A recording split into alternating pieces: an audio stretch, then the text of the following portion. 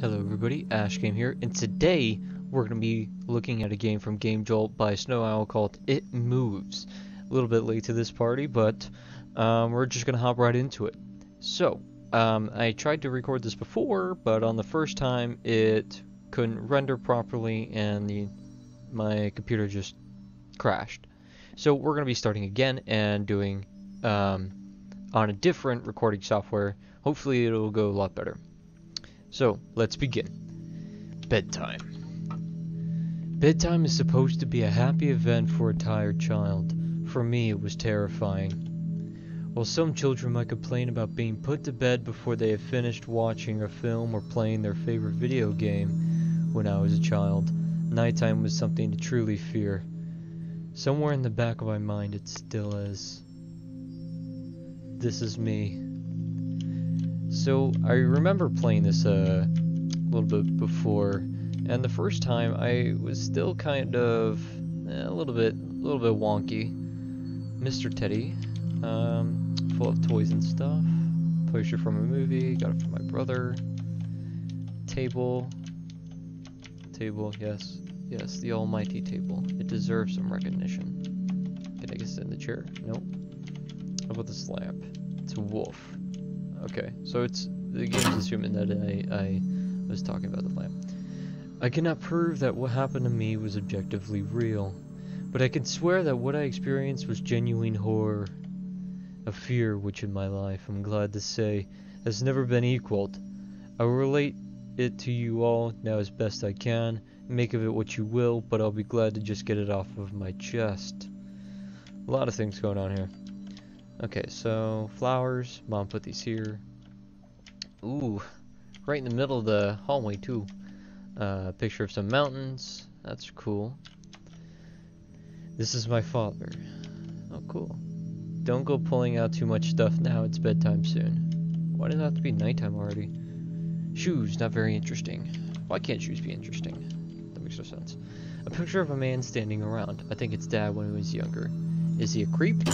Is he one of those stereotypical guys that just hangs out on the bleachers at a football field just watching people? I can't remember exactly when it started, but my apprehension towards falling asleep seemed to correspond with my being moved into a room of my own.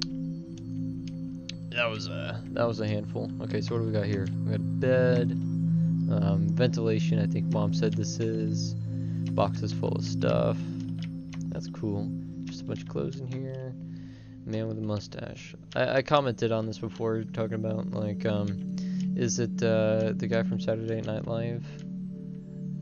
And then I completely forgot what the guy from Saturday Night Live looked like. Mom told me not to touch your stuff, especially this stuff.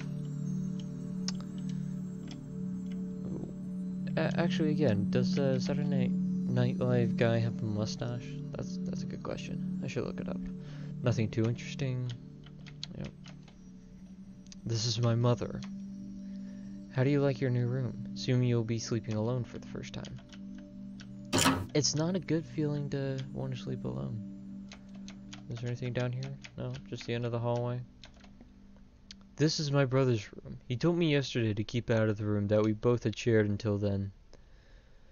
I was 8 years old at the time, and until then I had shared a room quite happily with my older brother. As is perfectly understandable for a boy 5 years my senior, so 5 years older. My brother eventually wished for a room of his own, and as a result I was given the room at the back of the house. As my brother was given a new bed, I was given the bunk beds which we used to share. While I was upset about sleeping on my own, I was excited at the thought of being able to sleep in the top bunk, which seemed far more adventurous to me. I mean, sleeping in the bunk bed is okay. And, okay, so the brother who lives in a new room, he wanted to be alone. Is that some kind of independent mark for people? Like being able to sleep on their own instead of just in bunk beds? Alright, it's bedtime. Already? Yes, adults need their sleep, you see. You'll be sleeping alone for the first time. You excited? Yes, Mom. Yes. Absolutely excited. Absolutely excited to panic. I'm gonna panic. You gonna panic? Alright, I'm turning off the lights. Good night. incredibly dark. My room is not exactly this dark. I mean, it doesn't have a nightlight, so it's definitely not as bright either, but definitely not as dark. Chapter 1. Cave. Ooh. Save. So don't mind these, it's because I played before, with a failed recording. Alright. So we got mushrooms. Why can't I have these mushrooms? Why can't I even look at them? I still have that question. What is that? That thing looks really weird. It looks like a frog and an owl put together. I'm over here with a bush. And then butterflies over there. Another bush. And then a water hole. Small water hole. The water's dirty. Probably not a good idea to drink it. Would be interesting to drink it though, wouldn't it? I mean, if I had a pot and heat, I'd be able to boil the water to purify it. Is that how that works? Pretty sure that's how that works. I just noticed that rat on the roof, staring into your soul, essentially. Okay. A pot and some ragged cloth. I wonder what's cooking. Probably the mushrooms from outside. There's a stalker guy. Stalking is such a strong word. I prefer to think of it more as intense research on one individual. By the way, your missing sock is under your bed with me. That's interesting. So, just kidding. So is it like a case study? Like one of those in-depth researches on somebody? A cold, unwelcoming breeze comes from the bottom of the stairs. Go down or stay here. I want to go down. We'll go down. We'll go down, why not? Oh god. Is this what normal stone looks like? I'm pretty sure that's not what stone looks like. Weird mushroom. Looks just poisonous. Ooh. Poisonous mushrooms? That's not good. I saw that. Oh god. I'm already disturbed. And I've already played this before and I'm still scared. Weird mushroom. Looks poisonous. A lot of poisonous mushrooms. Maybe the demons down here have been doing mushrooms. They've been doing a lot of shrooms in their life. Purple mushroom. Definitely poisonous.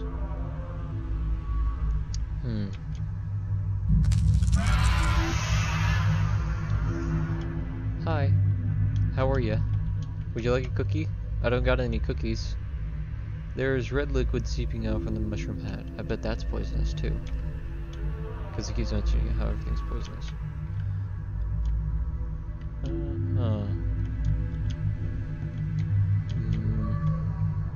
remember there wasn't anything back there. I'm still not sure why that's even there. Hi. Okay. Have fun. You are that spider thingy.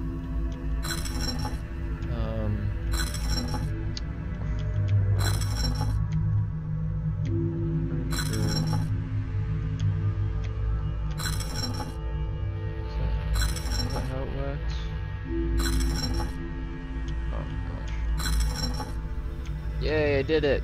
Did it for the second time. I'm a genius when it comes to those. So, some more shrooms. I remember these don't leading anywhere either. This is a pretty massive cave, even though it doesn't branch off too much. That sounded like a pig dying. So, is there a butcher over there chopping pigs up? I don't feel like going back, but I'm gonna do it anyway. Okay.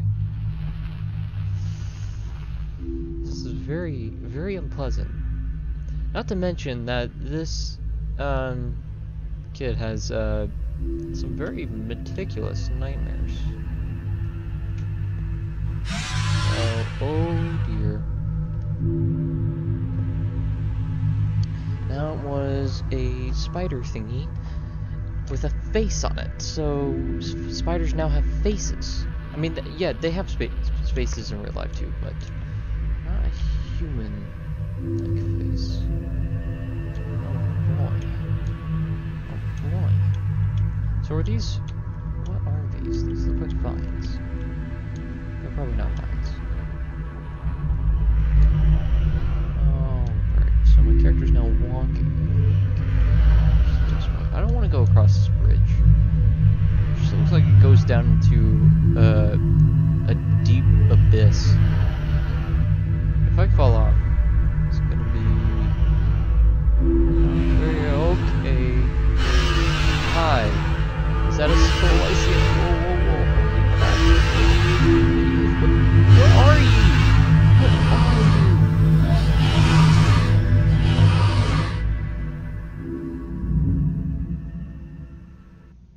Just gotta wait till we get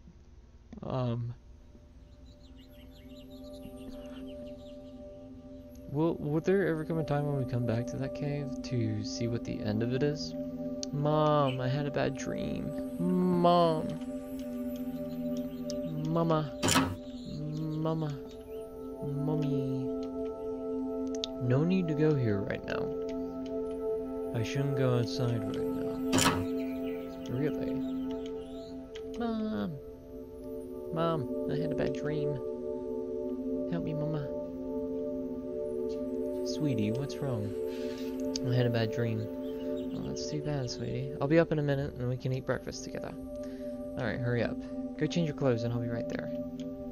I just noticed that the portions of text are kind of faded out. I don't think that's representative of anything, but it's just how it is, okay. Okay, so he's gonna change clothes for himself. He doesn't need my help. And so another day started. It was a day of little importance to our story. I won't bother you with details. The one thing I remember is that even though I played with friends like I always did, I somehow still felt lonely. I didn't enter my room until later that night. It was time to go to sleep again.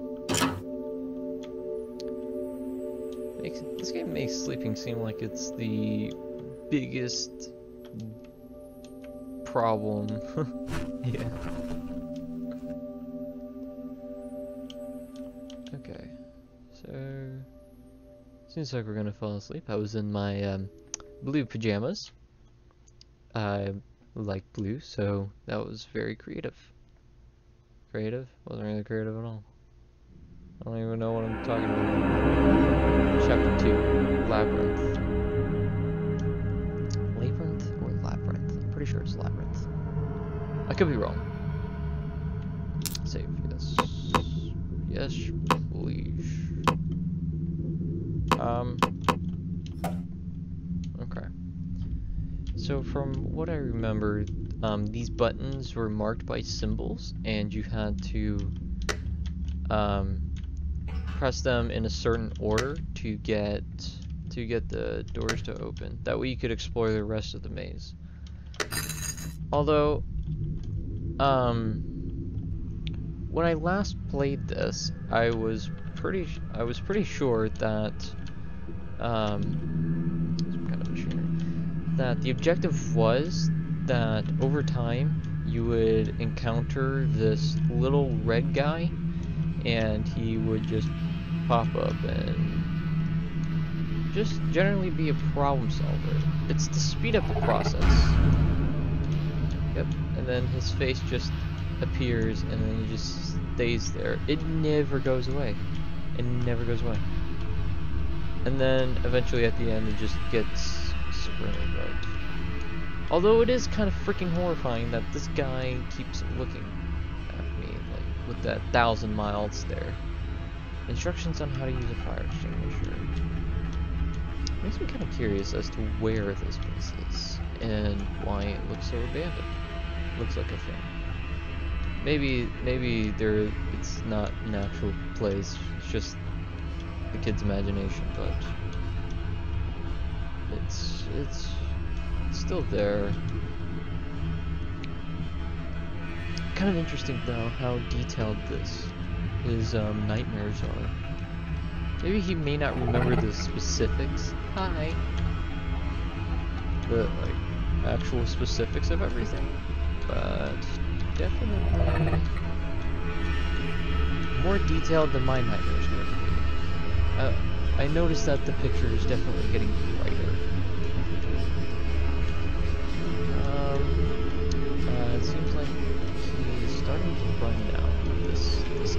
lasting face until I should maybe dare step it down. I'm not having trouble just walking through these paths.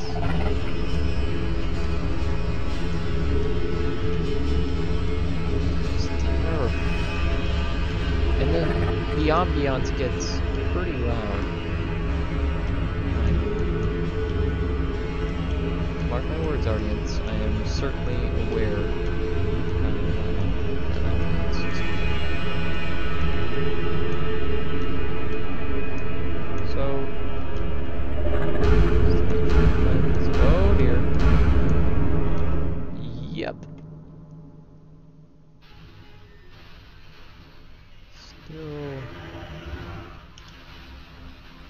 Still interesting.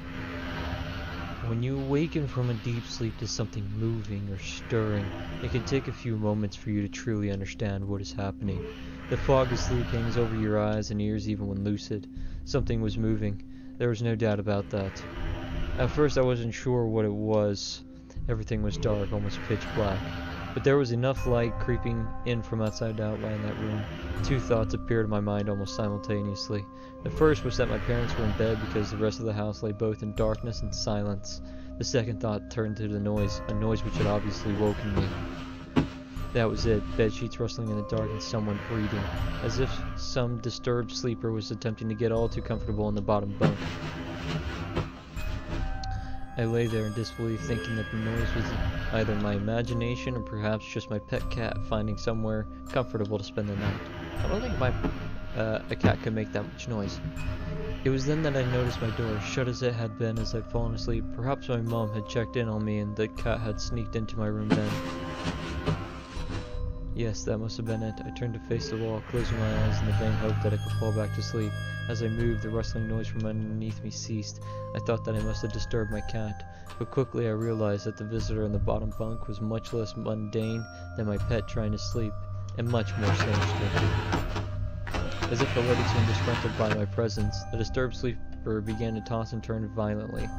So, I'm curious as to whether or not this disturbed sleeper in the bottom bunk is this kid at a much younger age having nightmares. Because if you have nightmares, usually you're thrashing, you're tossing in your bed. Maybe not as violently as the person in this bottom bunk, but it's still there. I mean, even in your adulthood, if you have like an extreme nightmare, you could still like twitch a little bit and toss and turn, especially if you're uncomfortable in the bed, like a child having a tantrum in the bed. It feels like there's like an implicit way of saying that what I just said was true. I could hear the sheets twist and turn with increasing ferocity. Fear then gripped me, not like the subtle sense of unease I had experienced earlier, but now potent and terrifying. My heart raced as my eyes panicked. Scanning the almost impenetrable darkness, I let out a cry. So, it's kind of interesting, really, because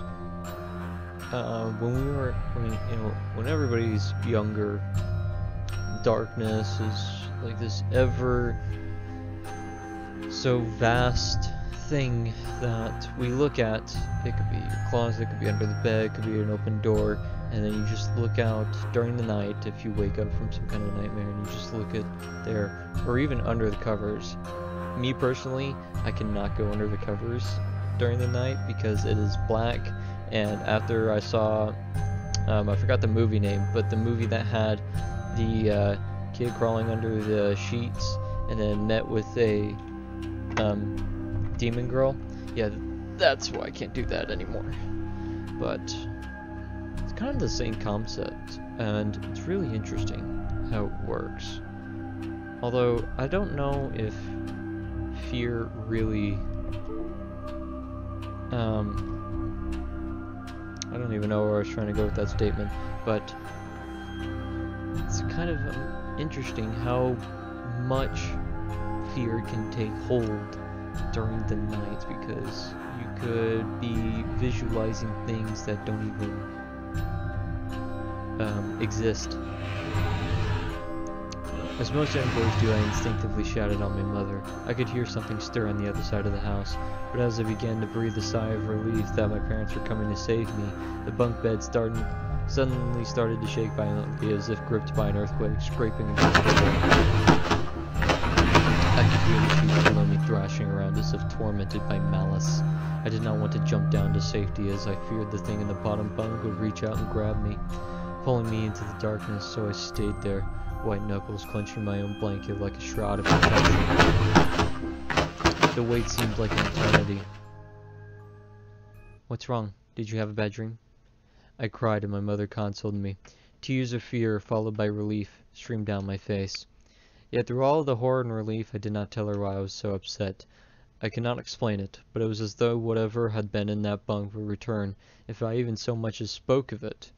Whether that child was the truth, I do not know, but as a child I felt as if that unseen menace remained close, listening. My mother lay in the empty bunk, promising to stay there until morning.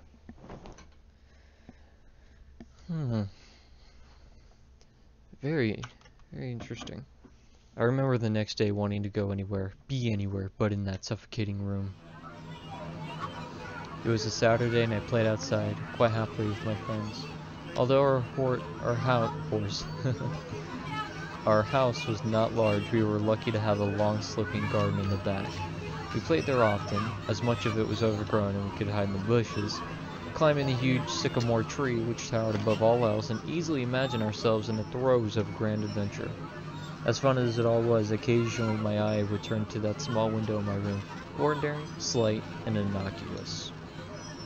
But for me, that thin boundary was a looking glass into a strange cold pocket of dread. Outside, the lush green surroundings of our garden filled with the smiling faces of my friends. Inside, the feeling of something in that room watching me play, waiting for the night when I would be alone, eagerly filled with hate. It may sound strange to you, but by the time my parents ushered me back into that room for the night, I said nothing.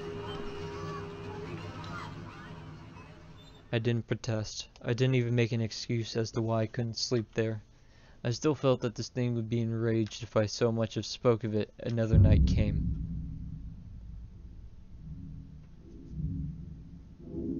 Sorry for that, seems a little bit rushed. Chapter 3, Baptized.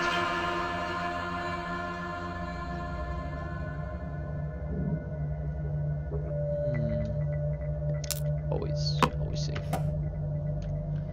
Okay. A banner on the long pole. It's too old and torn to make out the details. A huge skull. The door is firmly shut. A banner on the long pole is too old and torn out to make out details. Well, it would be interesting to continue, but that is going to have to wait until the next episode. So thank you guys so much for watching. Rate, comment, and subscribe, and I'll see you guys in the next video. Bye bye.